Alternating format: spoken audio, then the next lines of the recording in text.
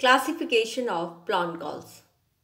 In this lecture, we will study about the classification of plant galls on the basis of structural organization and also on the basis of the position of the galls and the type of gall development. Let us start. Roffrix and Williams distinguish two basic types of plant galls. On the basis of structural organization, these galls are organoid galls and histoid galls. The organoid galls are represented by a swelling, callus-like growth, which is usually induced by insects and fungi. The second type is histoid galls. The galls of the histoid type exhibit a great variety of abnormal structures. The growth pattern of the host organs are changed and the rearrangement or induction of new types of tissues occur in this histoid galls. The histoid galls can further be divided into two types. These are cataplasmic galls and prosoplasmic galls. The cataplasmic galls are amorphous and they vary in their volume and extent. These cataplasmic galls are less organized and differentiated from the host body. They consist mainly of different layers of histological homogeneous parenchyma. Generally, the Hemiptera insects belonging to the Hemiptera induce the cataplasmic galls, while the prosoplasmic galls are highly organized. They have a definite size and a definite shape. Histologically, these prosoplasmic galls are more complex and composed of differentiated tissues. Although the degree of tissue differentiation is variable and dependent on the inducing insect.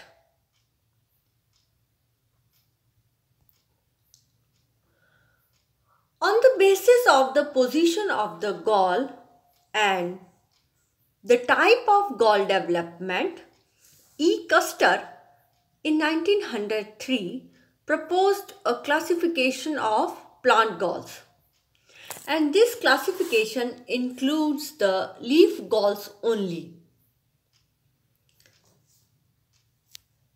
Let us start.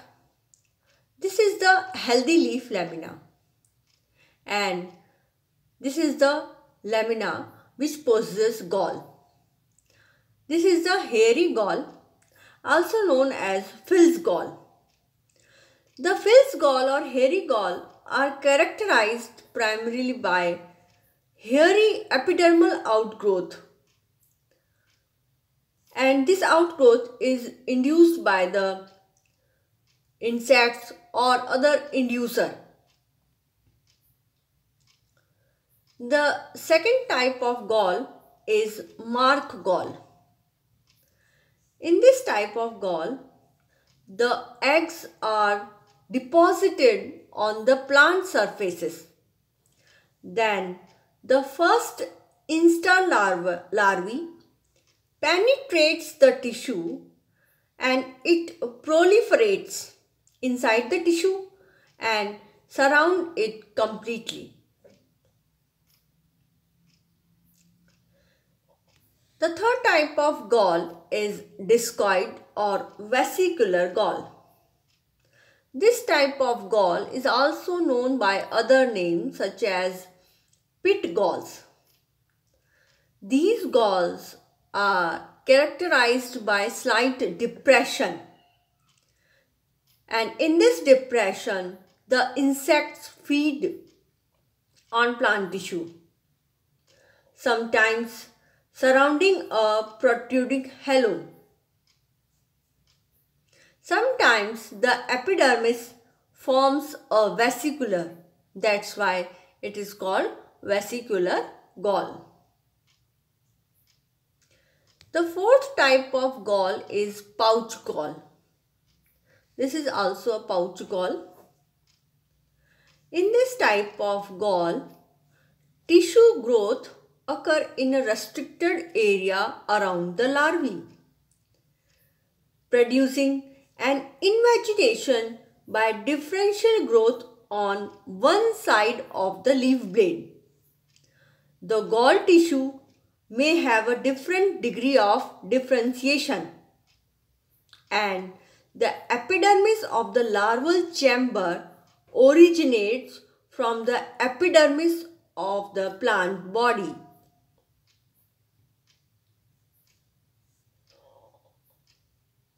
The fifth type of gall is roll gall and fold gall. This is the roll gall and this is the fold galls. These roll galls and fold galls present differential growth, and this differential growth is caused by the feeding habits of the insects. This results in winding or twisting or folding of the leaves. Sometimes the leaves also get swollen.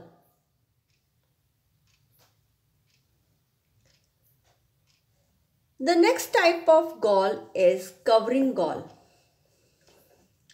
In this type of gall, the insect become encapsulated within the gall. This is the insect and it gets encapsulated inside the gall, which may present an opening. There is also an opening of the gall called ostiole, and it opens to the exterior in cocoid galls. Sometimes this ostiole is absent, as in synapid gall. Another type of gall is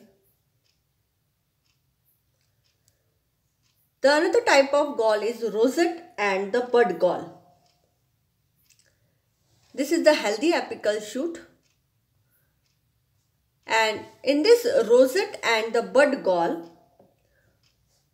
there is a proliferation and miniaturization of new leaves. Also, there is a shortening of internodes also occur. As a result, a pine cone-like gall is formed. So, in this way, we see that different types of galls are formed on the leaves by different types of insects.